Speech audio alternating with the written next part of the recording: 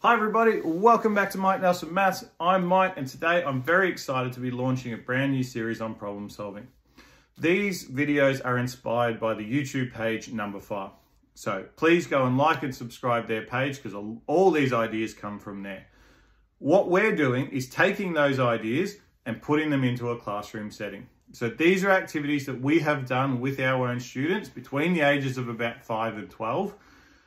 And we're going to take you through the steps of how we did it. Today's video is called the Graceful Tree Conjecture, and all students need to be able to understand is odd numbers and addition and subtraction.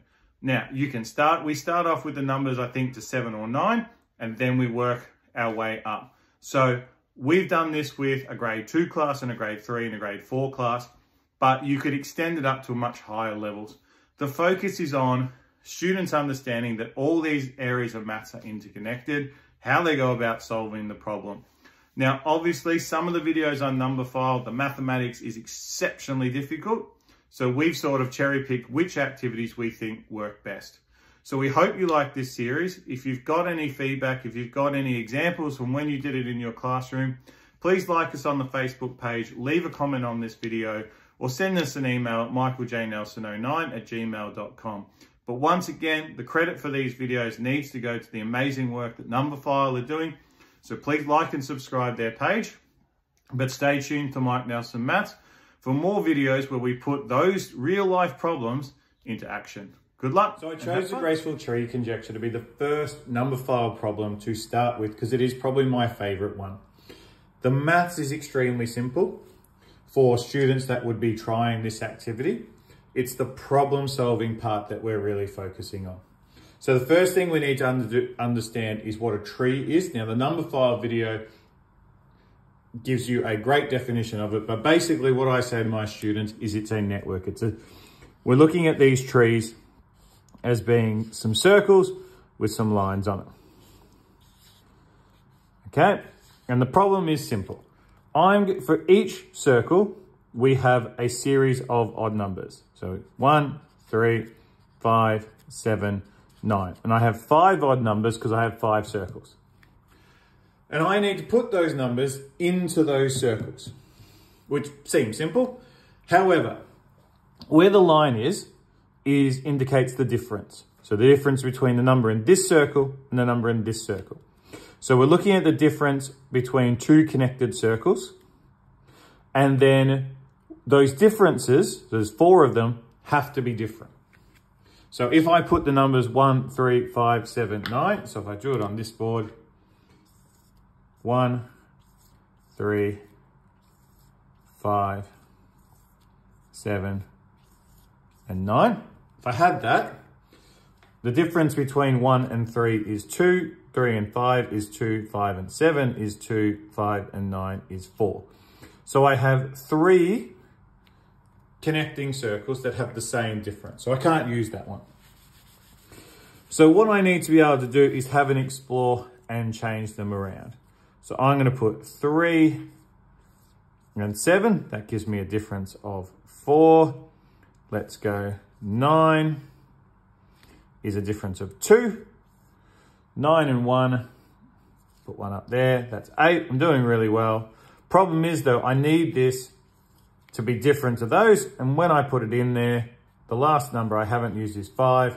Well, that's a difference of 4. So this combination doesn't work.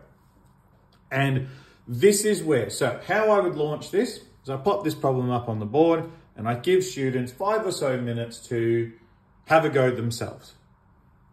Have a look, see what they're doing. When I'm walking around, I'm not too worried about the maths because the maths is simply adding and subtracting numbers to 10. What I'm looking for is how they go about solving it. Now, a student here has 3 of the 4 parts that they need. And often you'll see students grab their thing, it didn't work, rub the whole thing out and start again. Rather than looking at it and going, right, I've got 3 pieces, how can I move these around so I can get the answer to work? So what we want to stop students doing is avoiding starting from scratch again. The second thing we want to look at is the possible combinations.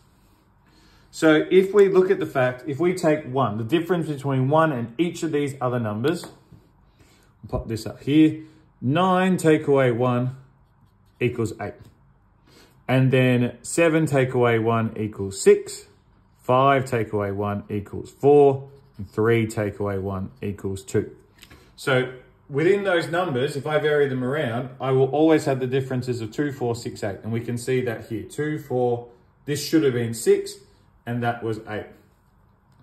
So what we are really getting the students to do is explore this idea of a systematic approach to numbers and using what we already know, what we've already found out, to just fix the other parts. So as I said, I'd launch this for about 5 minutes and let them have a go. We might have a discussion either as a whole class or a small class around this idea of, well, what differences am I looking for? For students who are really struggling with the idea, I may simplify it here and just have 3, then add the 4th, then add the 5th. Obviously, how you draw this, how many circles you have, indicates how difficult the task is. It's a relatively difficult one for younger students to figure out anyway, but obviously you can extend up, add circles on, add different branches off. The only thing you can't do is create a complete loop. So you couldn't have these 5 in a circle. Okay, you've got to have sort of a start and an end point. So we're not too far off this. So if I pop in 9 up here and 1 up here, this has a difference of 8. 1 and 7 has a difference of 6. Pop in 5, that has a difference of 4. And I pop in 3 here, and that is a difference of 2. So even for me, this took me a little bit of time before I started filming this video. So we might give them an answer and let them explore different variations. So you can change how you draw it and the numbers on there. So I might have a shape that looks like this. So I'd need 1, 3, 5, 7, 9, and 11 now, because I have 6 circles. So I need 6 odd numbers, which means I'd have the 5 even numbers, 2, 4, 6, 8, 10, as the 5 differences I would need. So I might, and I haven't had a go at this one, I might put 1 and 3 there. That's a difference of 2. I'm going to put 11. That's a difference of 8. Let's go difference of 7 for 4. So I need 5, and you see immediately I've hit that problem of I've got 2, and then I'm going to have the same thing down there. So how we draw them obviously changes the difficulty of the problem.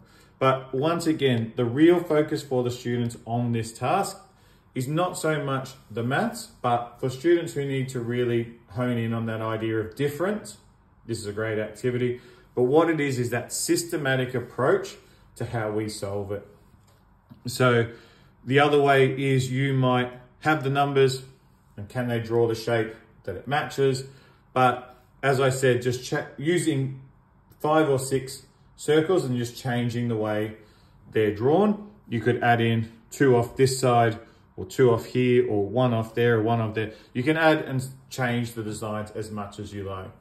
So we hope you really enjoy this activity. As I said, the whole basis for this activity, the maths behind this came from the number file video. So I strongly recommend you like and subscribe to their channel as an educator, because it's given me a lot of ideas.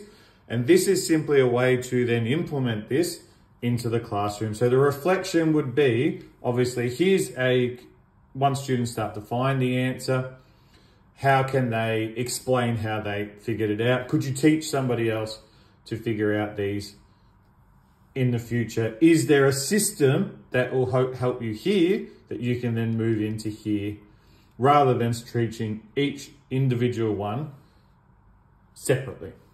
So we hope you really enjoy this activity. Good luck and have fun.